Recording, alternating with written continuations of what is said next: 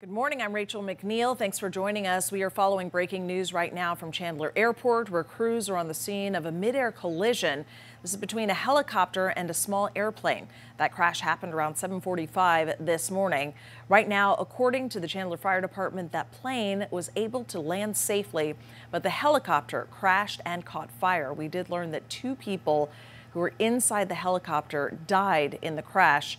A witness at the scene has this to say about what he saw. And right over here, I hear this big boom. And I look, and the engine is on fire, and it's falling off this plane, a little Cessna or something. It looked like, kind of reminded me of La Bamba when that big engine on fire is coming off.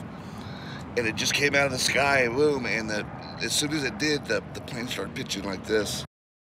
Once again, we are working to learn more details about what led up to this crash. Right now, drivers are all being turned away from this area. Again, this is by the Chandler Municipal Airport. So Queen Creek and McQueen Road, the traffic is seriously backed up in that area as emergency crews are responding. If you need to get around it, try to take either Germain or Ocotillo as a workaround in that area.